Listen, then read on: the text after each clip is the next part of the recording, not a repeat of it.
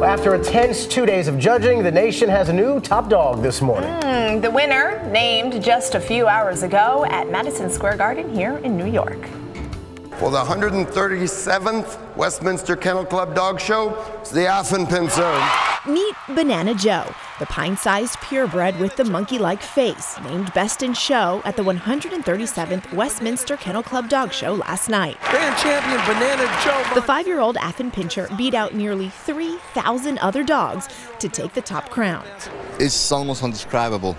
I think it's just a wonderful thing as a tribute for a small breed with such a big heart. If Banana Joe looks smug, it's because he's won Best in Show 86 times, but never here at the Super Bowl of dog shows, where he crushed the final round competition, which included a 20-month-old sheepdog named Swagger, Matisse, a Portuguese water dog, Honor, the Bichon Frise, and the nation's #1 show dog, a German wire-haired pointer named Oakley. Miss New York. Unlike Miss America, there's no talent category here, no question and answer round, but it's every bit a beauty contest. As dogs descended on the Big Apple, we got a look at their regimen.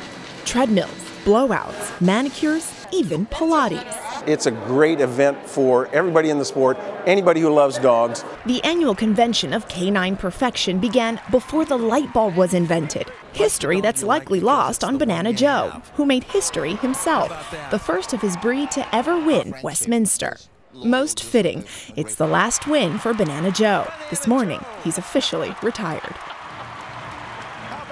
You know, when you see his face, I was expecting a much bigger dog. Oh, you like this small dog better? No, like his face looked like he was huge.